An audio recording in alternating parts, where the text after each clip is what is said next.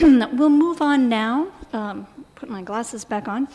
Madhurima Mukherjee is a PhD fellow at the School of Women's Studies in Jadavpur University. She began her academic career with a master's of philosophy and comparative literature, but is now focusing on her doctoral work in women's studies. She has been associated with a number of different projects at the school and is currently working on a domestic violence project. She is going to talk about some of her experiences with women in West Bengal who are trying to escape violent relationships. Good afternoon. Thank you, Dr. Ariel. This is a part of a paper I'm writing based on the findings of a project of the School of Women's Studies, Jadavpur University. The title is Women Negotiating Violence, Case Studies from West Bengal. The School of Women's Studies, Jadavpur University, has had a long association with the issue of domestic violence. In 2009, the school associated with the West Bengal Commission for Women to build a database of DV cases under the Protection of Women from Domestic Violence Act 2005, registered between 1st January 2007 to 31st March 2009 in 7 southern districts of West Bengal. Just to give you an idea of the areas where we were doing our field work: Kolkata, Howrah, North 24 Parganas, South 24 Parganas, Hooghly, East Mednipur and West Mednipur. The data collection could not be completed due to bureaucratic problems. However, the incomplete study and interest to pursue the issue of domestic violence further provided an impetus to the school to undertake a project entitled Awareness Generation and Sensitization on the Issue of Domestic Violence in Kolkata. This project was conducted in the year 2010 and 11.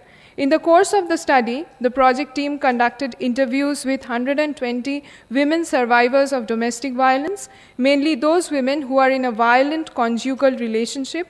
The stakeholders of the Act, such as the protection officers, service providers, counselors of the family counseling centers, and lawyers, were also interviewed in the districts mentioned before. In this presentation, I shall briefly discuss how the aggrieved women negotiate violence using their familial and familiar resources before resorting to law, the kind of guidance, support, and aid they receive from the stakeholders of the Act, such as the service providers, the family counseling centers, protection officers, and lawyers. And finally, I shall highlight the limitations faced by these stakeholders while rendering their services to the aggrieved persons in need of critical assistance.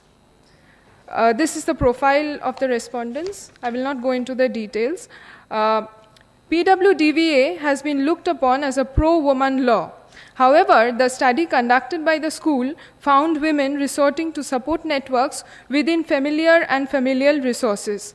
When these sources fail to bring in the reconciliation, they resort to law. Firstly, because there is general ignorance regarding law for women. Secondly, legal language, being quite complicated, is not at all user-friendly. Thirdly, many women as well as lawyers told us that once the complications of law, Ainer Jotilota in Bengali, entered the conjugal domain, the equations of a relationship becomes worse. To begin with a case study, and I quote, "My husband is ultimately my husband. He may be deaf, dumb, blind, but finally he is my husband. Where do I go without him? After marriage, women have no other place to go to other than the Samshan Ghat. Behula had gone to Swarg to bring her husband back. I have done every possible deed as a wife to bring my husband back to me." These are the lines quoted from an interview of a woman, 26 years old. She has been facing violence from her husband and alcohol, having many extramarital affairs. The lines showed us the importance of marriage in the life of a woman in spite of being brutally tortured by the husband through acts like beating, punching, pushing, and depriving her from her meals. Most of the respondents who have faced violence in one form or the other from the husband and in-laws still believe marriage to be indispensable in their life. This logic of dependence, as Madam Crovero has mentioned in the morning, could not always be defined along the axis of economic dependence on the husband, since some women highlighting the overwhelming importance of marriage were economically independent. Across class, the importance of marriage retains its stronghold, and violence within marriage is legitimized and naturalized. In some, the ideology of being in marriage was very firmly ingrained. For some, there was no other shelter except for the marital home. So being in a violent relationship was a better option than being without any shelter. For some, the social stigma of being abandoned by the husband was greater than being outside a marriage which is violent. Being a divorcee is a stigma, kolonko, identified by many women. Dowry has been found to be a major cause of domestic violence in the case studies. Dowry in the form of cash and kind was easily given and taken among the middle classes and the working classes. Among the working classes, it is exchanged in the name of dowry or pawn, but among the middle classes, it is given in the form of gifts. This gift is, in the maximum number of cases, a large sum of money, which is exchanged during the time of marriage. Besides dowry, many women mentioned that they have been labeled as mad, bad woman, prostitute, girl from a slum, ugly looking, and these were identified as the additional reasons for the violence or the torture to continue. In maximum number of cases, as a first step to negotiate violence, the aggrieved woman tried to take the help of her natal family. In an arranged marriage, the power to seek help from the natal family is much more than in a love marriage, where the choice and the onus of maintaining a healthy marital relationship lies on the girl. Regarding help and assistance from the natal family, there have been mixed responses. Some of the respondents mentioned to us how parents had helped them mentally and economically to fight the crisis. But we see that around 64% in the sample of the qualitative interviews were economically dependent without any professional or remunerative engagement. Some mentioned an initial phase of support and then withdrawal of that support since she was dependent on the father economically. However, not all cases have been this hopeless. A few women mentioned that they could come out from their violent marriages only because of the support that they had received from their natal family. The entire expenses of registering and continuing the divorce litigations had been paid by the father. However, we find that the siblings have never been supportive of their aggrieved sisters. A respondent mentioned to us that her brother and sister-in-law did not want her to stay in their family, as a separated or a divorced aunt would have a bad effect on their 7-year-old daughter. Besides familial support, many women had taken help from the neighborhood club, the Mohila Shomiti or the women's organization, and some respondents also mentioned resorting to the help of the police, which again proved to be very ineffective. Many women complained that the police did not want to register a complaint at first, and even if they did, no effective steps were taken. Some women mentioned taking the help of NGOs, Women's Commission, the family counseling centers, religious and caste societies to mediate their problem and avail a pre-litigation reconciliation. Very interestingly, the state legal aid services in West Bengal, or for that matter, any state legal aid service, is supposed to provide free legal aid counseling. However, we found that they received cases only forwarded by other organizations, and very few women approached them right at the very beginning. It was observable that women who visited the family counseling centers or the NGOs providing counseling services developed a relationship of trust and dependence with the individual counselors and also with the protection officers. Even after being in a violent marriage, the desire to carry on with that marriage and lead a happy conjugal life was present in most women. The women saw the help of the counselors or the protection officers as the only path towards reaching this end. In an informal talk, one of the respondents mentioned, "P.O. Didi has said everything will become as it was." These words made us realize the trust which women had in these organizational and institutional posts. This trust and belief results from the hope that the husband would be reformed and would love the wife and stop all forms of torture on her. Now we come to the stakeholders. The service provider NGOs are usually approached by quite a number of aggrieved women. They provide counseling service, they run shelter homes, they conduct awareness programs at various levels regarding various issues, and are entitled by the PWDVA Act to fill up a DIR. The counselors of these service provider NGOs are the first to attend the aggrieved women. However, none of the counselors suggest resorting to legislation as the first step.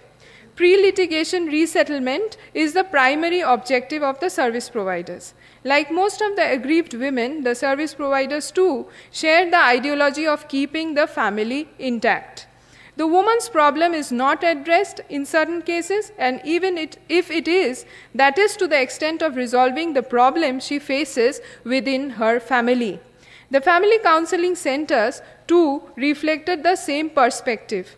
The service provider NGOs as well as the FCCs mention the helpless condition in which women come to them.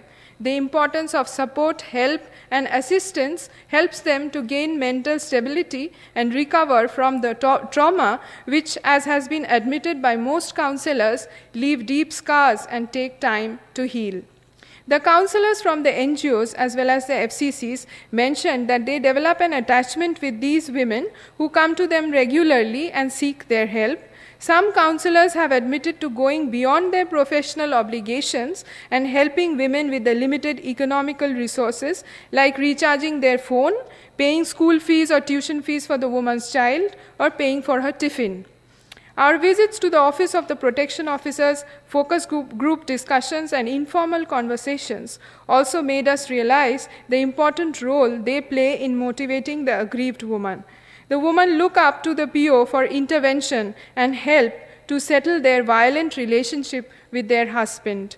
Many women have said that their husbands fear the PO more than people from the NGO or the counselors, since it is a government post and she is a government official. The role of lawyers becomes important when the aggrieved women decides to file a case. We found an overwhelming dependence of the aggrieved women on lawyers regarding legal matters. The ignorance of women regarding matters relating to law and their legal rights had become very clear to us from a previous project on marriage which we had conducted in the year 2008 and 9. Each and every group of stakeholders, however, have their own problems.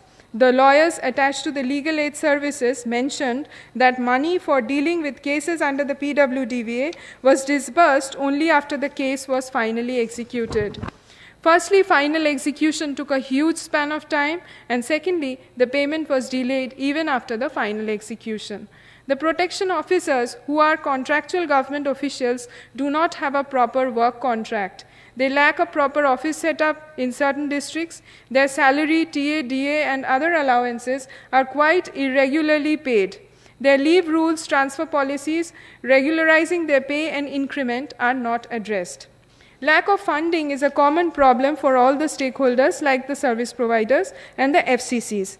And in addition to this problem, the FCCs also point out a complete ignorance of the government towards advertising their services. The secretary of the FCCs in West Bengal informed that the Labour Department of the Government of West Bengal has recently mentioned in a circular that counselling cannot be defined as labour, and therefore there is a lot of problem related to the allocation of funds. The other problem of low and irregular pay exists for the FCCs like for the other group of stakeholders. Some ambiguity also exists regarding the use of the term counselling. In the course of our interview, we came to know that unanimously every stakeholder was said to be doing counselling in the name of fact-finding or mediation. This devalues the process and importance of counselling. Counselling is a process by which a trained professional helps the person to reach solutions to her problem by herself. Grounded in emotional support, counselling is one of the techniques to help individuals and groups work out problems in personal, interpersonal, and social functioning. We found that there is a conflict of interest among various groups of stakeholders. The counselors of the FCCs mentioned that they were also eligible to work as POs, though they have a similar and in certain cases higher qualification than the PO. And the PO mentioned that they can do counseling as they have studied counseling as a special paper in their MSW course. The FCCs mentioned that they can also act as service providers since they have been working with women's issues for more than 7 years in the past. In conclusion, I can only mention that law exists to provide relief to women, but in a country like ours, with a huge pressure of cases in the courts, lack of awareness regarding laws, fear of judicial jargons and of the entire legal process, women leaning towards support networks for reconciliation is neither unexpected nor undesired. Thank you.